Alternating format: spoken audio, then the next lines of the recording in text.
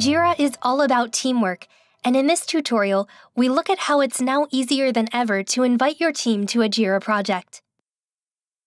We already have some team members in this project, but we need to add some more. To do this, we first click Add People from the top of the board. From here, we have a couple of options. For people we already know have access to Jira, we can simply start typing their name and select them from the list. It doesn't look like Mia has access to Jira yet, so we will enter their email address instead. Once we complete the process of adding them, people outside Jira will receive an email notification to create their account. Next, we need to set a role for Mia.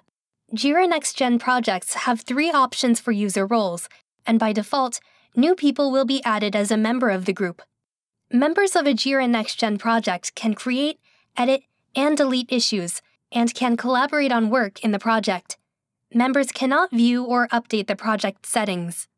The other options for role are Administrator and Viewer.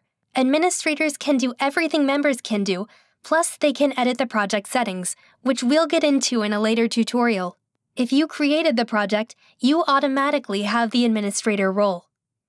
Viewers, on the other hand, can view and comment on issues in the project, but they cannot create or edit issues.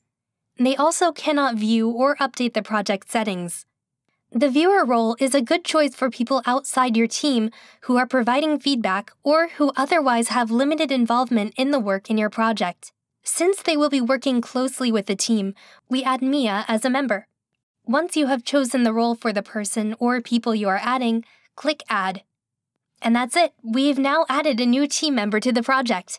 In the next tutorial, we'll begin to dig into some of the more detailed project settings. For more information about Atlassian training and certification, please visit the university website.